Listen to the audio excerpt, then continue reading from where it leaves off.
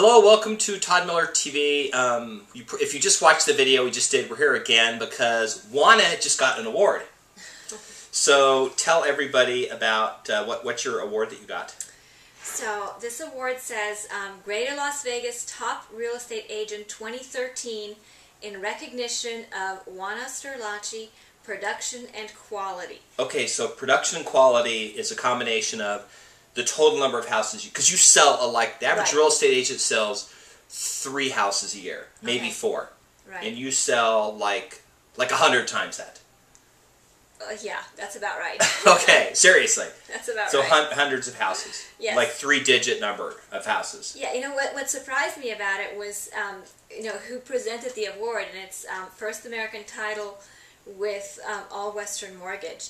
And I mean, it's easy for somebody to just give you an award because they want to earn your business and that sort of thing. But when First American Title puts their name on it, then that's based on true statistical data, not just somebody trying to ingratiate themselves and get your business. So, at first when I saw the award, I thought, okay, now that's sweet. But then I kind of realized that, this actually means something because of who's backing the award, because it's based on real statistics. They're probably the largest title company for total number of closed transactions. Right. And the reason you got that award is because of all the agents they've had closings with, you've had the most.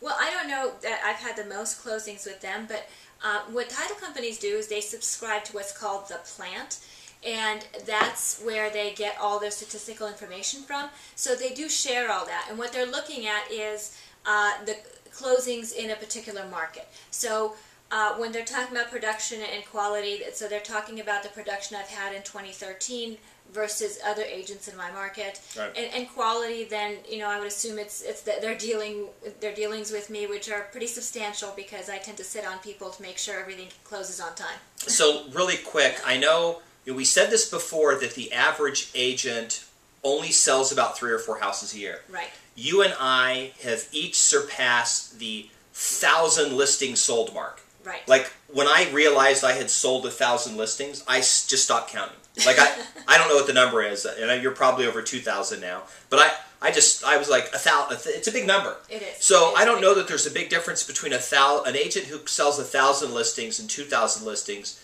But I know there's a big difference between an agent who sells over 1,000 and who sold like 10 in their career. Why is that? Well, just experience. Malcolm Gladwell has the book Outliers, and they're talking about what it takes to be successful, and he talks about that it takes 10,000 hours to master something. Right. Okay. Well, clearly, if I've closed 1,000, 2,000 transactions, I've spent more than 10,000 hours working at my craft. Even if you only spent 10 hours on each transaction, that's your 10,000 hours. Right. Yeah.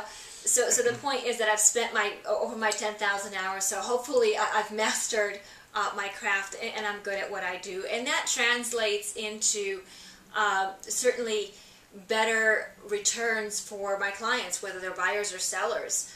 And in particular sellers, because that's primarily what I work with is sellers, and so that does translate into good things for them because I'm very aware of the market.